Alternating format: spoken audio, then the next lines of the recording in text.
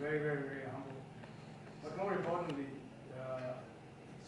such an absolute pleasure to breathe the air that we all breathe once in Kenya. And I'm very privileged to be here with you guys. But before I do that, I really want to talk about a couple of people who are doing some fantastic things in corralling and saving the history or the written history of Goa and of Goan writers. The gentleman in front of me is Frederick Noronha. He is a journalist by trade who had an epiphany in some dingy office where he was absolutely inspired by one of his lecturers about book publishing. And in fact, the guy turned out that he had already published 3,000 books by the time he was even 18 or 20. Rico has dedicated his life to preserving any kind of Goan literature he can find and encourage any kind of Goan authorship. You're making it sound very romantic anyway. There's a lot of masala. I don't believe it's masala. Please do not interrupt.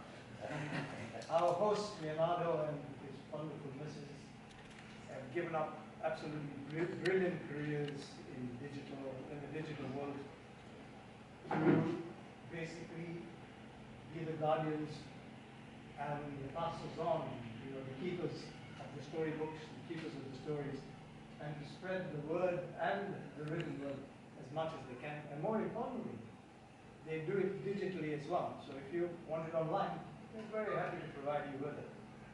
So there are a bunch of Goans today here in Goa.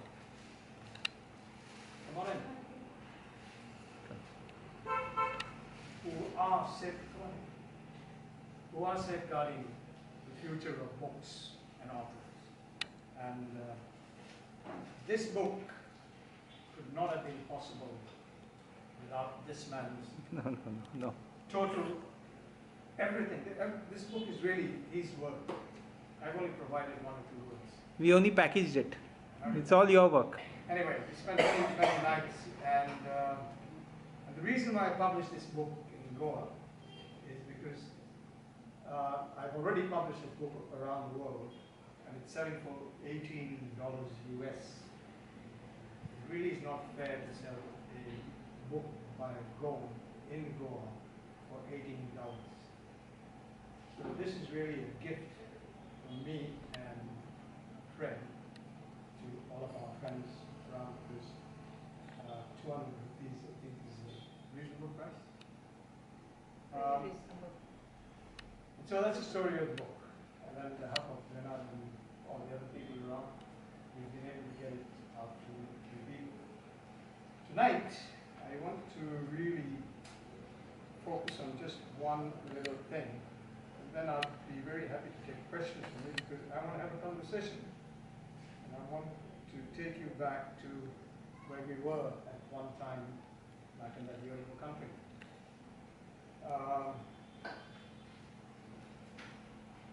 What started in 1963 as a steady exit by Goans, the Goan exodus actually started around 1954, 56. First throes of the Marshal and all that. There was a lot of people who already started here. And especially around 1948, some of the people who were working in the civil service.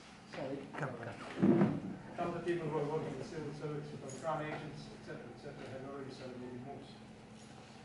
What started in 1963 as a steady exit by Goans, who felt that there was no place for them in an independent Kenya, reached a crescendo with the exodus in 1968.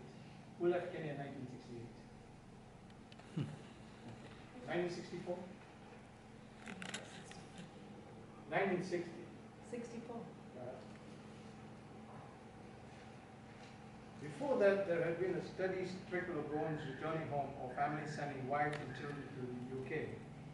The steady trickle continued to increase with the introduction of the work permits, the acclimatization of the police, and the so-called Kenyanization policy which was introduced to force Asians to become Kenyan citizens.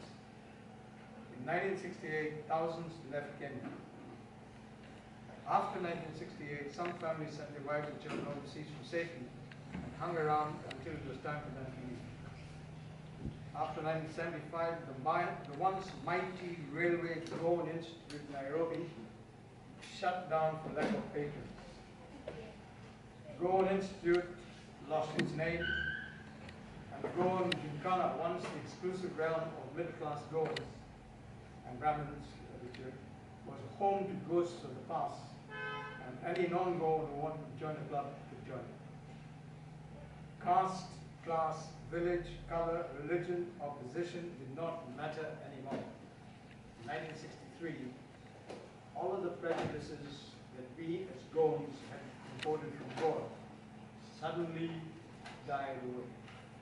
Maybe not totally inside each of us, but by the time 1960 became all of those things that kept us apart from each other sort of died away.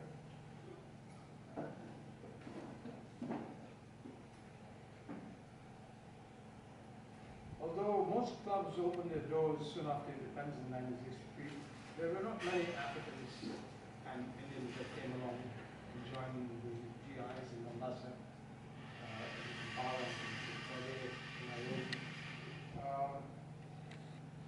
I was a young parliamentary reporter and had the privilege of watching Fritz D'Souza carry out his deputy speaker's role. He was also ice cool and precise, with an uncanny mastery in parliamentary standing models.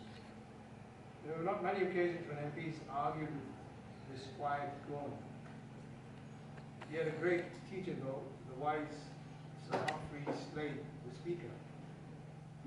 I thought he represented the best in white folks and carried the unwritten banner on his forehead that not all white men were all evil bastards. The sad thing was I cannot even remember speaking to him. I was the prisoner of the post-independence topics. In my own case, Kenya gave me a career that took me to the halls of power in many countries and showed me a world that I could not have even imagined. From leaving school at 13 to become a chief reporter and then investigative reporter, my journey did not come easily. Yet, everyone, including Kenyatta and his cabinet minister, thought I was a Kenyan citizen, to the extent that I went as part of official delegations to various countries. Most African heads of state and their ministers recognized me as a Kenyan. Throughout this book, you will find that I lied. When I was 13 years old, I told the chief accountant of the National Women's Bank I was in deep shit and I needed his help. And he asked me one question, how old are you? I said, 22. He says, what schooling have you had? I said, high school certificate. I said, all right, come with me. And he took me into a machine room and gave me a job. So I was 22 for 9 years. 14. I became 14, but I was still 22. Became 15, and I was still 22.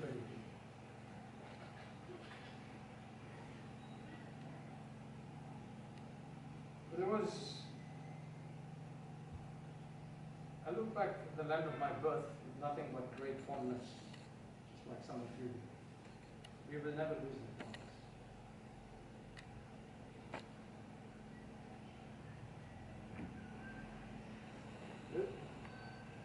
Perhaps there is one group of people who deserves Kenya's collective applause. The Goan, a small number of Goans we met. What they did basically was, many of them remained for business reasons. And there's nothing wrong with that, because eventually all the children left for the US, for Canada, for the UK, and like went on. And people that remained did a very, very, very important job in continuing to help the Kenyans accept independence and make a good go. And in fact, if you remember, it's further down the book, that at that stage, the Goan women were absolutely relied on. If it hadn't been for the Goan secretaries, the Kenyan government, the Kenyan civil service could not could not have operated because the white secretaries had left in the first months in 1962 and operated until independence came.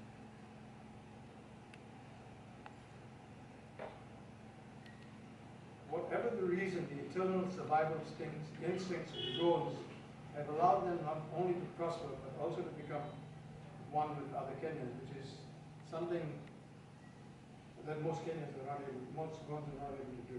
Some mixed marriages have signaled the infancy of assimilation, but it's not wholesale. It's just a dog here and a dog there.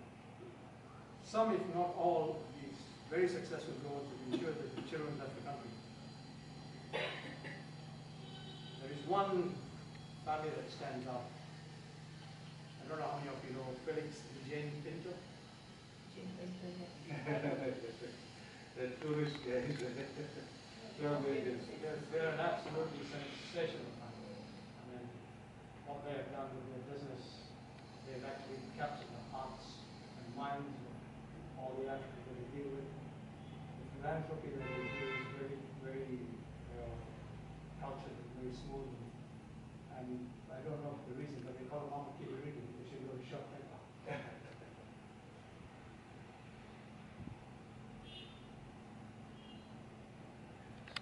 There's always, in all our endeavors, good, bad, or ugly, the final salute must remain with the women, often the greatest heroines of the Goan home and the community collective.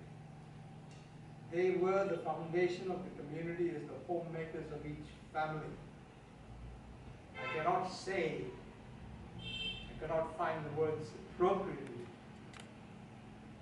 pay a reasonable salute to the wonderful work that Goan women did in Africa. Because without them, there would be no family, because the husband was around, busy out. Everything else was done by the woman. The point where one day one of my friends said to me, you know, Skip, I really don't know what I'm going to do when she goes to Goa for 6 months. But who's going to pay the bills? And who is going to talk to the vegetable man? And who is going to look after the servants? He was at a complete loss. I doubt there is a single family that does not owe its greatest debt to the mother. Where would our fathers have been without their wives' fortitude, faith, strength, character, and as empresses of the domain, although in those early days the man was always the master of his domain. Mothers universally were God's own wonderful creation, even though in those times they walked in the shadows of their husbands. Where I wonder would the cabinet ministers be, the permanent secretaries have been without the devoted, dedicated, and utterly confidential Goan secretaries. These women were the real Goan heroines in the run-up to independence, and were even more entrenched and silently powerful after independence. The bosses found them absolutely trustworthy. Otherwise, how could they have been entrusted with both national and private information, sometimes with the highest secrecy and of the most sensitive kind? Goan secretaries were no less headhunted by the private sector until their departure served with incredible success. So much so that when some of them migrated to Britain, the transition was almost often seamless. It was the wife who often found work first before the husband. Alongside the secretaries, I would add the teachers, the nurses, the midwives, the radiographers, the lab technicians, the doctors, and many other professions women graced in this beautiful country. Teachers, both male and female, deserve their own page in history. I have never stopped admiring them, and that is perhaps one of the reasons why I love school, especially English so much. Goan teachers were among the jewels in the crown of Goan progress. However, after independence, they played a much more vital role in developing the hearts and minds of young Kenyans for future leadership roles. Goan teachers, both men and women, actually taught people like Uhuru Kenyatta, sons of Mwai Kibaki, sons of Jimmy Chu, sons of Uru and Nango, and the daughters. And today, these men are the leaders of Kenya. And all of you here who have done your little bit can be very, very proud for having played a small role, if not a very large role, in the development of the men and women who eventually became the leaders of Kenya. One of my friends, how many of you know Tony Reg D'Souza? I know. Tony Reg D'Souza actually taught Uhuru Kenyatta and actually put him on detention. He also put Mwai Kibaki's sons on detention. But if some of you know Lucy Kibaki was a sleeping dragon, because she would smash her way into the room, grab Tony by his shoulders and say, "Now, hey, Susan, why are you putting my sons in detention? Can't you see that I'm their mother? Don't you have eyes in the back of your head?" And she'd say, "And now watch me, I'm taking my two boys home." From that day on, Tony said, "All right, fuck it." At the famous Mary Hill School in Nairobi, Tony taught young boys who would eventually be in the leadership of the country and the titans of local industry. Many years later, many of them still remember Tony, who now lives in Sydney, Australia, where we meet every Friday for a beer, as mentioned earlier. And they drink and I watch. You still with your sodas. Tafadhali bwana. Among the men are those who mend the customs and excise departments in Mombasa and the various airports throughout. And having Furtado, the chicken and the rabbit from the Mombasa Goan Institute, who played for the ex-students, who played hockey for the ex-students, was one of them. And Goans in Mombasa actually, good evening. Goans in Mombasa actually, come on. Okay. There's space for everyone. Harry, the Goans in Mombasa actually dominated the whole of the customs. Yeah. Absolutely. Because that was sport. Yeah, absolutely. There's quite something. Among the men are those who man the customs and excise department in Mombasa at various ports. These men in white protected the country with diligence that is reserved for heroes. Here as well stand the Goan men and women who made sure the railways were run to the highest efficiency, on time and with a first class that was the envy of others in Africa. Goan chefs and stewards and waiters made sure the food was world class and the service was memorable. Here again, an army of Goans trained Africans to succeed in a seamless transition. Perhaps the most flamboyant of the Goan professionals were the legal set. To this day, they continue to do Goans proud. And before ready-made clothes arrived, Goan tailors, my father included, were in high demand and had a reputation for excellence bar none. Most of them returned to Goa after independence. But in those days, they suited all the safari set, the great Hollywood stars that came to Kenya, all the people that went on safari, and more importantly, all the white settler women who came from Kericho, Nanyuki, Nyeri, all came to Nairobi to meet with Mr. Fernandes and Mr. Mugenio and Mr. Ferreira, and had their clothes tried out and all that kind of stuff. If nation building did not involve politics, the Kenya Goans matched the other migrant tribes. Goans had successes as individuals in various fields with no part played by the general Goan community. On the other hand, other South Asian communities strongly supported and promoted individual excellence. Other close-knit, even secretive South Asian communities were probably the richest people in Africa. As a community, Goans excelled in the areas of religious needs, education, charity, sport, club activities. As individuals, they excelled in many other fields. Goan secretarial colleges were responsible for turning out Goan secretaries to the highest standards. I went to Goan Premier College in Nairobi. Any Premier College, ex-Premier College students? Well, find them one there. In the city to learn shorthand and typing. Got the touch, but lost the shorthand bit. Dr. Rivera Goan School in Nairobi and the Goan School in Mombasa were perhaps the truest epitaphs for Goan contribution to education in Kenya. To this day, those two schools will remain as an epitaph to all the mothers and fathers who have given their 2 shillings and their 10 shillings and their 20 shillings and built those schools. And what wonderful schools they are even today. It has been one of the greatest achievements of the community, and there are thousands of a vanishing breed who will never forget it. In Nairobi, there were also a couple of housing estates that also are to the credit of Goan.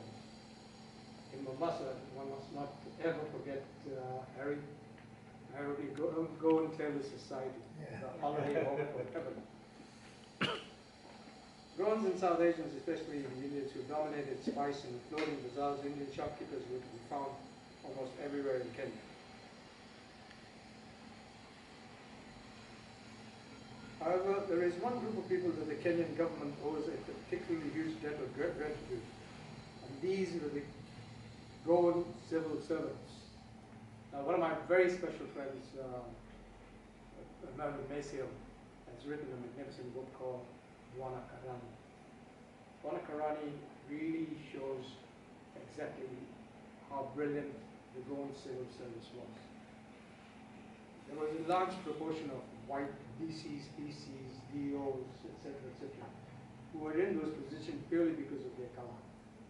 But it was the Goan clerk, the Goan treasurer, the Goan paid clerk, all that kind of stuff, who actually did the work, actually did the exams, got the pass marks, but did not get the promotion because his boss did the exam, failed, and was stuck in his job and couldn't move any further. But again, without the Goan, there would never have been a British civil service in Kenya, or in Africa for that matter. And we who are still breathing really ought to remember them and those that have left us in our prayers, and celebrate those who are around. As I said, Mervyn Maciel will, I am sure, pay great homage to fellow clerks and civil servants. From early on, most of the brown Portuguese employed as clerks by the British were called Indian bubble clerks by some.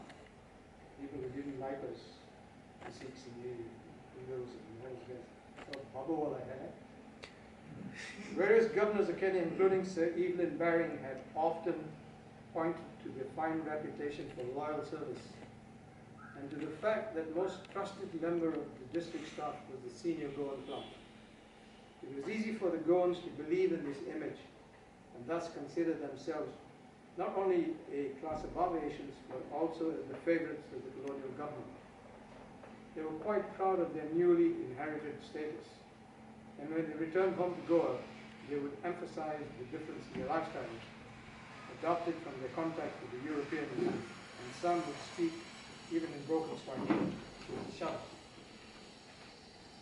From Kenya's dust, the country's DNA has entered the Goan bloodstream, and for generations to come, Goans would happily shout about their Kenyan accent. However, while they did not want to be called Indian or Portuguese, once they had migrated to the UK and the parts overseas, many were happy with the Portuguese label. As Goans waited with heavy hearts, and sobbing, and tears, and trepidation for the future, they assisted in the training of Africans to do the jobs, and thus facilitated the transfer of business from the Goans to the newly independent Africans. The few who took up Kenyan citizenship provided short-term longevity or experience in the job. They were the go-to experts for the new employees. Equally, Goans in the medical field were the same. Some doctors remained several years longer until there were suitable replacements. It was this devotion to God that provided them with the faith and the strength to be generous to a fault. There were some exceptions, of course. As the final page was being written with the exodus of the majority of Goans, it is ironic that this might have been their finest hour when the sun went down on colonial Kenya. I'll just read you one other little thing.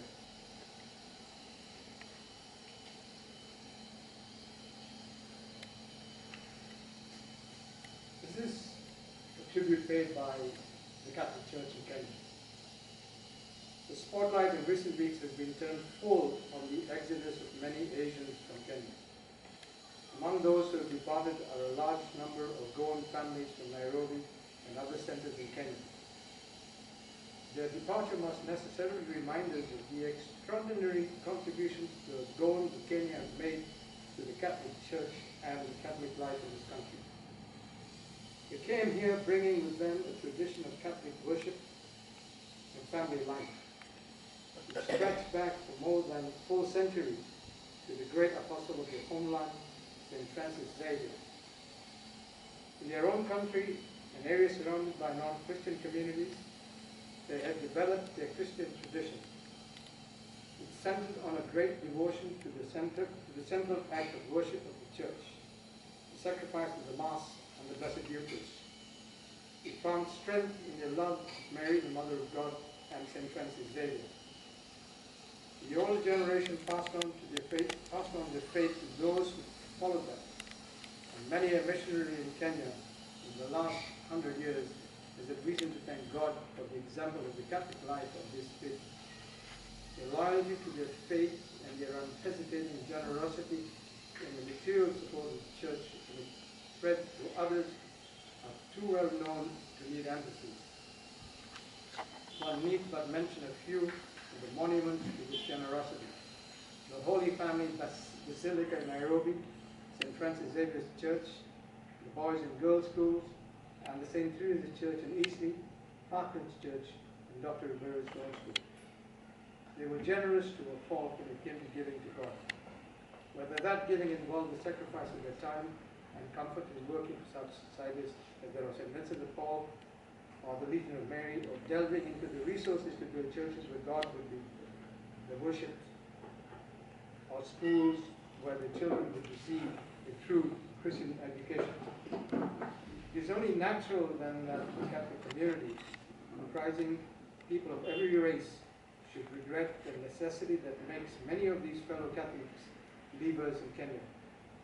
The church will be poorer, spiritually and materially, for their going. The country in which they will be, but the countries in which they go to will be the richer for their coming.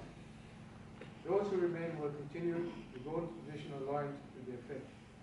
Those who are living will carry with them the thanks of their fellow Catholics and missionaries, and the prayerful wish that all will go well for them in their new homes. To all, whether they go or stay, might be applied the words of Pope Pius XI regarding another small Catholic race, the Irish, whom persecution and economic necessity compelled to leave their homeland 100 years ago. Like God's pure air, they are everywhere, and everywhere they are doing good. I will end there, but I will be very happy to take any questions. Hey, Savio. How are you doing?